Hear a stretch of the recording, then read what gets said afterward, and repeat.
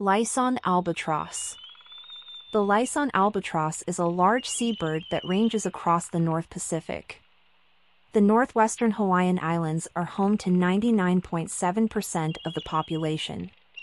This small gull-like albatross is the second most common seabird in the Hawaiian Islands, with an estimated population of 1.18 million birds, and is currently expanding its range to new islands. The Laysan albatross was first described as Diomedea immutabilis by Lionel Walter Rothschild in 1893, on the basis of a specimen from Laysan Island. These are the few facts about Laysan albatross. There are 25 different species of albatross there. For a detailed encyclopedia about albatross and for additional information about individual species, please check the description below.